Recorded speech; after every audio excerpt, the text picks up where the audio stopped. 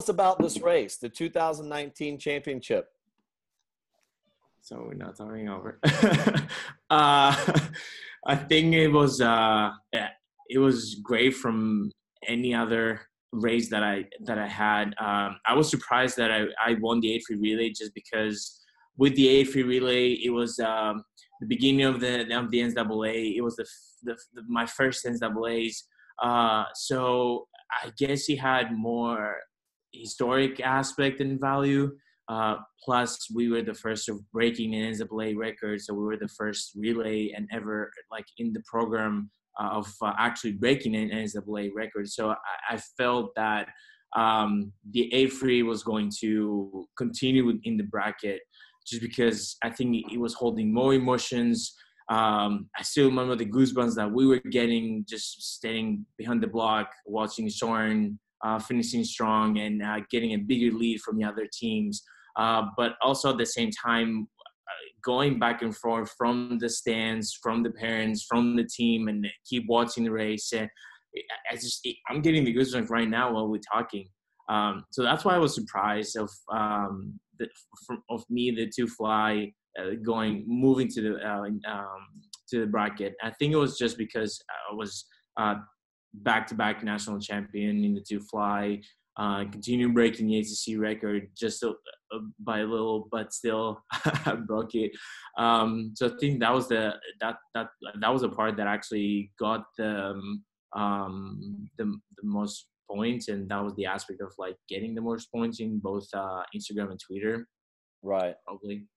Well, yeah. I know the panel when we spoke, because our votes count as double, and then we have an alumni whose vote counts as 3.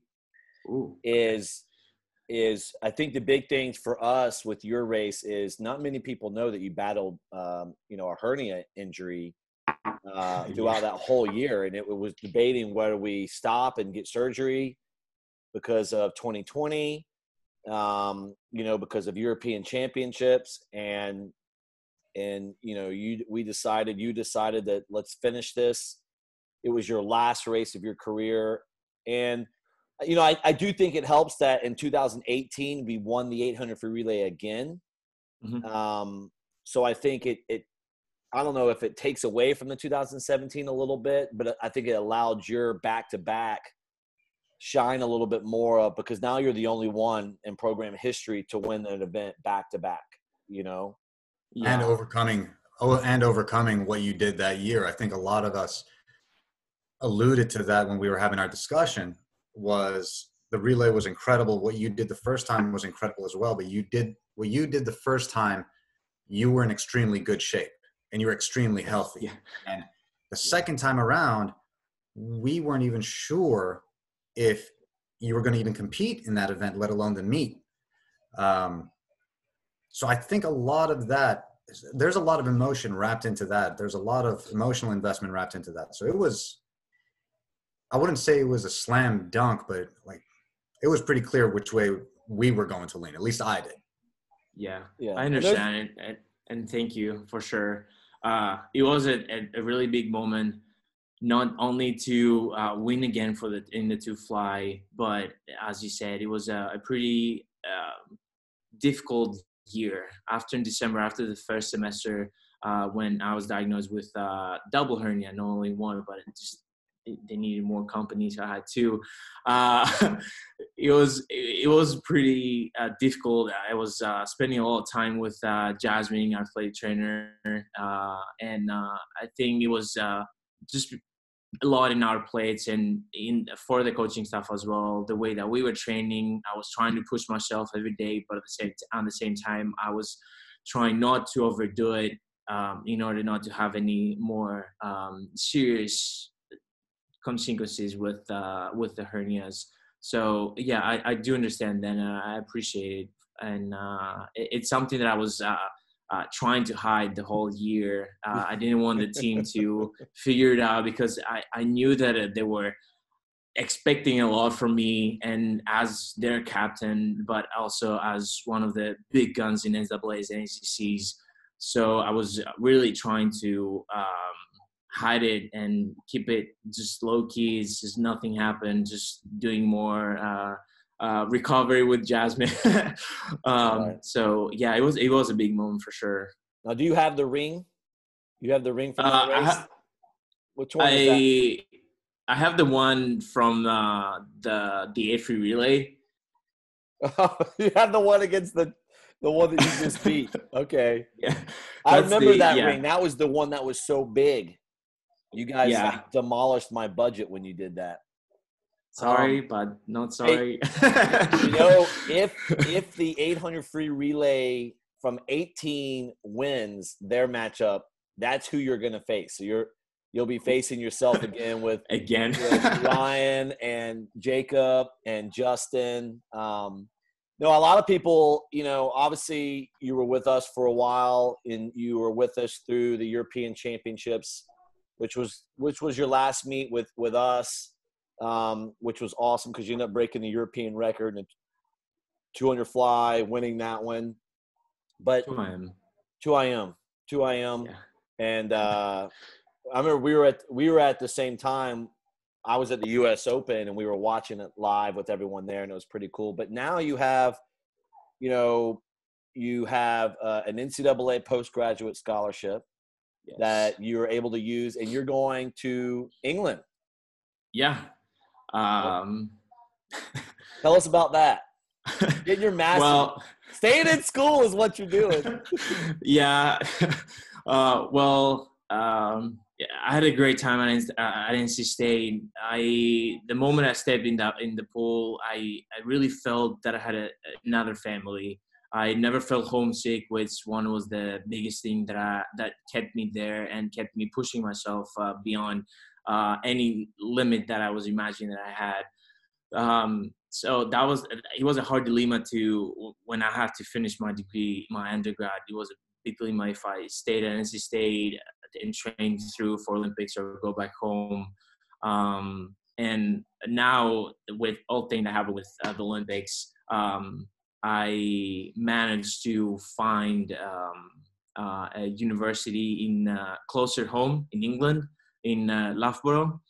And the Loughborough University, which they have close to what NC State has. They have like an ideal balance between academics and sports. The coaching staff, they're working with the academic department just to create the ideal environment for them to work together and put the pressure away, like take the pressure off from the student athletes, and so they can be able to do both in the same time. And they say, like in the meantime, they are the top university the past 4 years in any sports science subject, research and major at the same time. So I'm pretty excited. Yes, I was worried that I wasn't able to find the perfect spot, but when the offer came, I was really happy. I'm doing masters in sports and exercise psychology. My undergrad was in psychology, and since I have been swimming since I was 3.5 years old, I wanted to try to find the perfect major and the perfect job in order to incorporate sports with that. And since I wasn't, and I'm not going to be like professional swimmer for a lot of time because we all have an expiration date, I wanted to find a different aspect that I can help what I've been doing and what I've loved for so many years. And since mental health is something that is really, really important, because you don't, as an athlete, you don't have to train only your body, but your mind and psychology as well. I wanted to help from that perspective. No, I mean, it's an amazing journey that you've had, and it continues. And having worked with you every single day, it was a blast. And people don't know, Andreas. I mean, I think they know. I mean, you're a school record holder in the 200 IM, 200 fly, 200 free. But I think what's unique, if you go back, if you look at our program, it's amazing how many times you see your name towards the top of our list, right? 100 free, 100 back, 200 back, 400 IM, Yeah. Yeah. You did, right? You did two races, one prelims. One prelims. I did it. Yeah, I did it once through my career. It was a mid-season 2 years ago. 2 years 2 years ago. ago. Yeah, my senior year, we tried it at 4 a.m. I think you were like 344 or something. I mean, it was pretty good. I'm a tell maybe. Yeah. 342. All right. Yeah, I think that I did the prelims and you were saying let's scratch, and I said no, I'm going to race the finals. Like you put me in that, I'm not even back down. And then I regretted the more that I stepped in. I'm just unfortunate you didn't get time on 3-meter. That's where I thought you. So I'm gonna tell you a story I told the other day, to an alum that I was talking to. It was about the brackets, and it was regarding your first NCAA title. We did a practice on a Saturday morning, long course, and you were in lane 1, right next to the sun deck, and we did this big 200 fly set. Oh my God. I don't know if you remember this, but we finished the set. You walked right by me. You didn't say it. You finished the set. You got out. You walked right by me. You went outside the door onto the sun deck, and you just sat there. And so I'm like waiting. I'm waiting. I'm like, all right, I'm giving them some, because it was a hard set. I was like, giving them space. And then I went out there and I like patted you on the back, and you looked at me. You're like, I hate you. but then you said, but now I know I can win a national title. Like that was pretty cool. Like I was like nervous, like, oh God, he's so mad at me. And then like now you're like, but oh my God, I broke Andreas. Well, it's only that because after that, I gave you a big smile about saying that, but at the same time you said, well, you have to get back to the pool because the main set is not over. So I was just like, what? Because I had to kick it. Of that. That's a big surprise because I think 2 days ago or 3 days ago that I was doing a cleanup with my hard drive, and I found the video and I was laughing hard. So I still remember the feeling. I still remember saying, well, I need my walls. Let's not do that. Yeah. Because, after 5 strokes, I really needed a wall to do an underwater. I don't want to do 10 more strokes for sure. Right. Well, that was cool. And you left a 4-time national champion. And now you're in the final 4 of this bracket, which has gotten heated. It's the votes are getting close early on. There was some landslides, a couple of upsets, I think there's a little bit more. It's funny, the difference between the panel, we were talking the other day, the difference between the women and the men is because of some of the big relays and some of the big records on the men's side that happened the last few years, there's a lot of relays, and is there any one of these that you feel is going to be tough to beat? I think the 4 free. After seeing your panel by all the coaches talking about the 4 free and with breaking the NCAA record and the one for sure. And I think it's good to say that I love that we have that difficulty by choosing to vote. It was hard to pick myself, that I've been living those moments, that I was there in those moments, but at the same time in the ones that I wasn't. For example, with Simi, with Simone Biles, I wasn't there, but after watching videos or talking to him or talking with the coaches, getting that momentum from the previous years, walking to the new eras, the new freshmen and the new team, the new classes that they're coming. I think that's the key part that our team, that NC State has. We have that family spirit, that family energy that keeps the momentum throughout the era, regardless of who you're racing for the diamond and for the Wolfpack. And I think it shows how quality work that we do, not only quantity but quality work, and that's why we have so many guys who step up and that they're ready for the relays, because we can choose for like 6 or 7 guys, and it's really hard for you guys, but at the same time I think it's great that it's too hard. And we show to the rest of the NCAAs and the rest of the teams that it's not only 4 guys, there's only one who won like the national champion, but we have like 3 more guys in final A and final B. So I think the depth of this team is just great, and it shows up, and that's why it's so hard to pick which one to vote, and because also you have emotions at the same time, and it's making it more hard. So that's why you don't know what to pick. Yeah. That's why Derek went so far.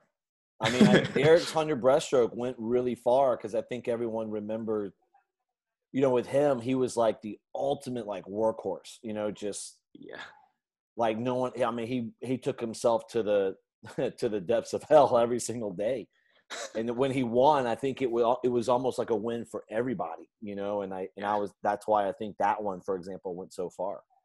Yeah. So it just like it shows how close the coaching staff and the team is, and every moment counts. Like you say it every time, and every point counts, and that's why we put our passion and heart to just give every last bit in order to get the NC State higher in the rankings and in the placing and in everything. Yeah, well, I think you hit it on the nail. It's just not everybody's invested, not in the sport, but everybody's invested in each other. So if one succeeds, we all succeed. And if one of us fails, we all fail, but we pick up ourselves and go. I think that was beautifully put. I mean, I think you nailed it on the head. Absolutely. Yeah, I think everyone's gonna be pretty bummed when we let everyone know that you still have 3 more years of eligibility and we're bringing you back. Yeah! Bring me more years. But now we're going breaststroke. Not really. Maybe for the start, and then we can switch it out.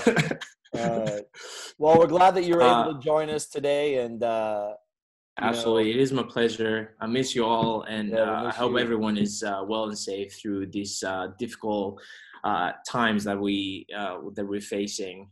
So I think it's great to chat and have some fun, because I can't wait for all the quarantines to lift up so I can visit again.